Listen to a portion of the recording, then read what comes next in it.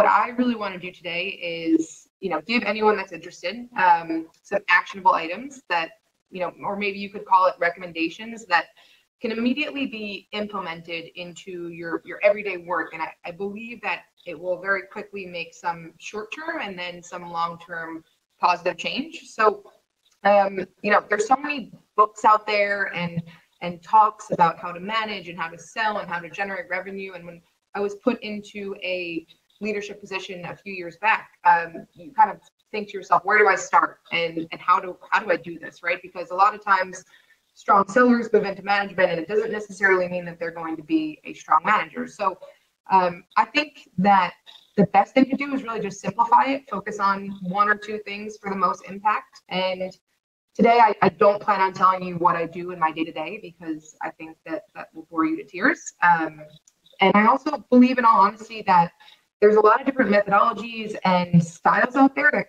work to get you to that same end result. The sales 101 basics will really always be that the foundation, the core, and you don't need to tell me you don't need me to tell you what those are. So I think the best use of my time and the best use of everyone's time here is to share one of the key tenets that will always be relevant. So as the times are changing in different environments, as we've switched from in person to virtual and back with different generations that are coming into the workforce today. So I think, as we have it, and so this can be applied in sales and in life and in sports, wherever it is that you want to apply it. I assume that everyone on this call is looking to apply it to sales. So I'll start with, as a sales leader, if you can focus on or channel what it is I'm about to discuss, I think that you will really see your team grow as sellers and individuals. So first and most important thing is the mindset. So how do we put enough focus on both our own and our sellers' mental ability? Wellness is such a hot topic these days, but I think we really need to understand what it means and the importance of it and how it's going to be connected to our success. And then second piece of that is really just the healthy competition. How do we use that? It's obviously very mental competition when it comes to the workforce, and how do we not abuse it? So first and foremost, the mindset. I just want to start by drawing the obvious connection here to our physical ability. So anyone that you would talk to has a pretty good grasp on physical ability, physical fitness, physical training. If you want to run a marathon, you're going to need to train for 6+ months and run several hours each week. And I'm not sure that there's anyone out there that really would disagree with that. It's just factual, it's science, and to be able to achieve a physical goal, you need to train for that goal and push yourself out of your comfort zone. And the comfort zone is what varies from person to person. And that's the piece I want everyone to remember. So, we understand what the physical ability is, but do we understand the mental ability, right? Because we're managing a team not to be physically fit, but to be mentally fit. And how do we measure it and how do we recognize it when we're recruiting, which is obviously very, very crucial. How do we train it? These are the type of questions that we as leaders should be asking ourselves every single day.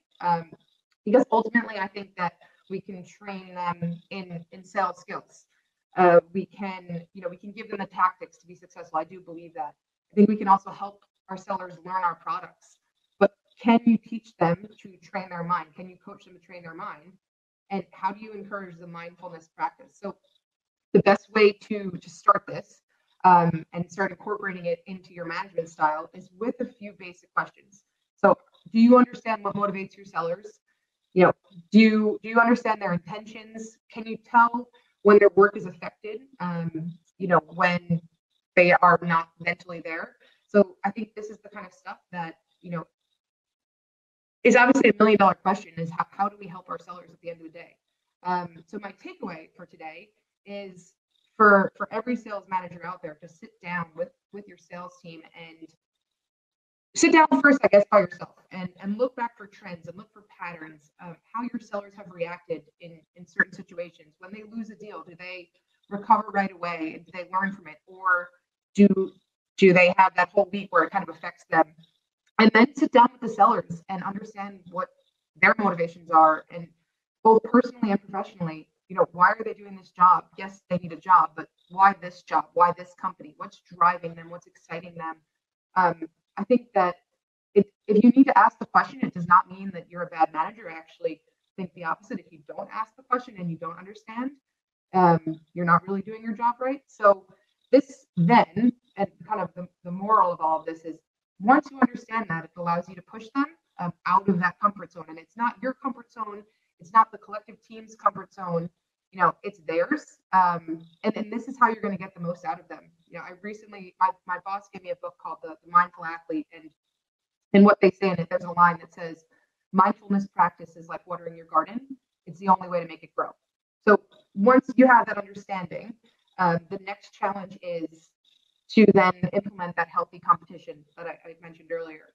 And I think the way that it's most commonly used today, it's going to be on a monthly basis. A manager says, okay, who is going to have the most activity or who is going to hit their revenue target?